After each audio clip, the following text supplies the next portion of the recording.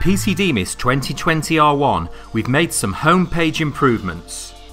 Example Routine Library, which came from an Idea Center request, lets you discover new PC-DMIS tips and tricks just from looking at examples curated by some of Hexagon's top application engineers. The library is searchable to help you find what you're looking for, and the initial batch adds items that are frequently requested.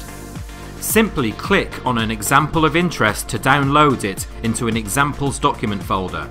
From here you can unzip it to find the supporting files and a document giving information on how the example works. We plan to continue growing the library, so keep checking back to continue your discovery and ensure you're getting the most from PC-DMIS. The second new feature brings the ability to create new routines from templates. The blank template gives you the standard PC-DMIS file new behavior, but with one advantage. Here you can specify the folder location to create the new routine in, to help you organize your routines more easily. The QDAS export template will get you going with the commands typically needed for customers who want to export their measurement data to Hexagon's SPC suite of products. When using a template, you can enter the usual part identifying information, and then PC-DMIS will do a file new, similar to normal, giving you usual configuration specific dialogues and commands. After this, it will paste in the additional commands defined in the template routine. In this case, the statistics and QDAS tracefield commands are added. The portable execution template is ideal for portable and manual CMM users. This template will automatically add group commands for each face of a part, complete with a view set command to zoom into that specific area. All that's left is to insert your features and dimensions into the appropriate group. These are just samples showing you what is possible.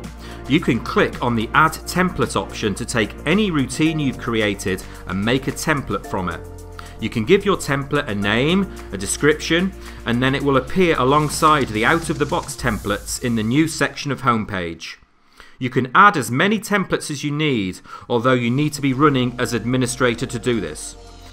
This example adds an external command to connect to an external package, and also inserts an external routine that defines the fixturing used to hold this part. The possibilities are near endless. The final improvements can be found in Settings. You will see a new theme setting, so users can join the dark side if they prefer.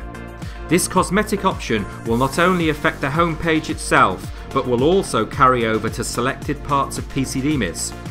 Elsewhere in Settings, there are two new administrator control switches to allow the homepage internet access to be restricted. You can turn off the automatic connection to the internet, such as that which allows the news feeds to be updated. You can also turn off all manual internet access, which will remove all the web links and also restrict the access to the Discover videos and the example routines. With these customization focused new features, you can truly make the home your own.